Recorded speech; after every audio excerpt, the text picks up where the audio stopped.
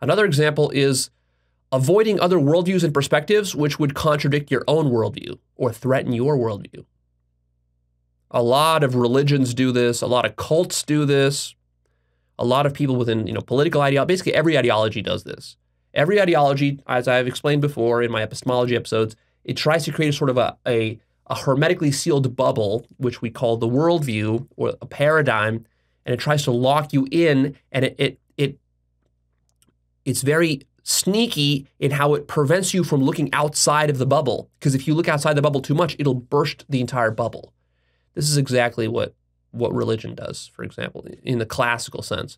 But for example, materialist science does this as well. So this is not just some, naive religious fundamentalists that are guilty of this. Very intelligent, rational scientists are guilty of this as well.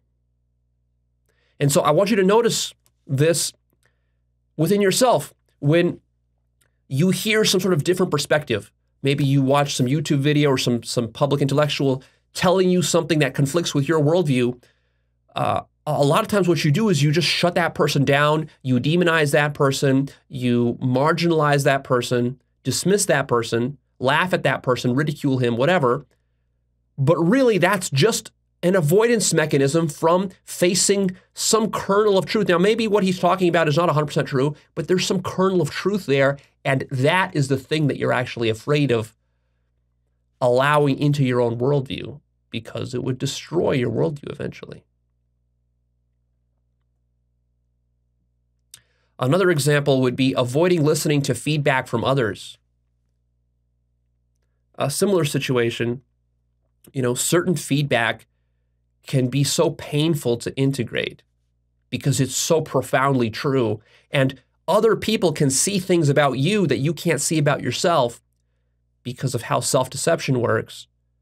When you're deeply wrapped up in self-deception, somebody else can just pierce through your bubble of self-deception very quickly with like a single sentence. They can just cut right to the core of the truth of how you're bullshitting yourself. And then when that happens, like it terrifies you. And then you can notice yourself getting angry, lashing out at that person, demonizing that person, shutting that person down, ridiculing that person, all these sorts of coping mechanisms just to avoid getting your own little bubble punctured. But actually, if you accepted, if you were more open and not so avoidant of truth, you could actually accept that feedback and then integrate it, and that would grow you. But of course, it would also kill a part of you. Because then you'd have to admit to yourself that, well, yeah, that person was right. I was being arrogant. I was being a jerk. I was being a devil or something like that.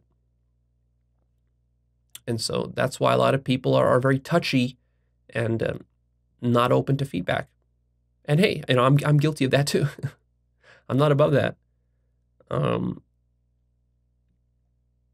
All of us are so flawed and so selfish that basically, and we're all so self-deceived and full of bullshit and fantasies that it's very easy to cut a person down. If you're very perceptive, you can kind of observe a person, you can tell them a single sentence that will just go right to the heart of his bullshit and just cut that person like to the core. And of course, if you do that, that person will usually get very defensive and make an enemy out of you. They're not going to be like, oh, thank you for cutting me down to my core. Thank you for cutting through all my bullshit and self-deception. No, they're going to hate you when you do something like that, right? Because it's so threatening. A lot of times we fool ourselves so thoroughly that we think that not only have we fooled ourselves, but we fooled everybody else around us too. But then it can be kind of shocking to realize that, oh, wait a minute, I've only fooled myself. I haven't successfully fooled everybody else around me. They can see through my bullshit.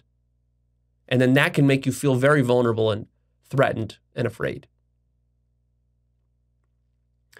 Another example of avoiding truth is that something is going wrong in your life in some situation, but then you're in denial about it.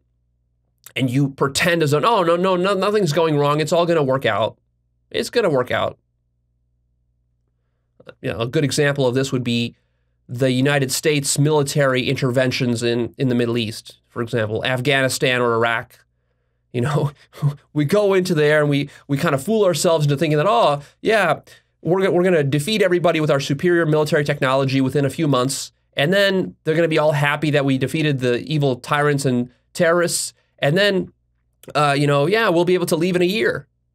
2 years tops, maybe 3 years tops, we'll be out of there. And then we're still there 20 years later, and we're in denial about it. And then when people point out, it's going wrong, we're not winning over there. And then people are in denial about it because they don't want to admit that it was a mistake to go in there in the first place. So think about how that happens in your own life.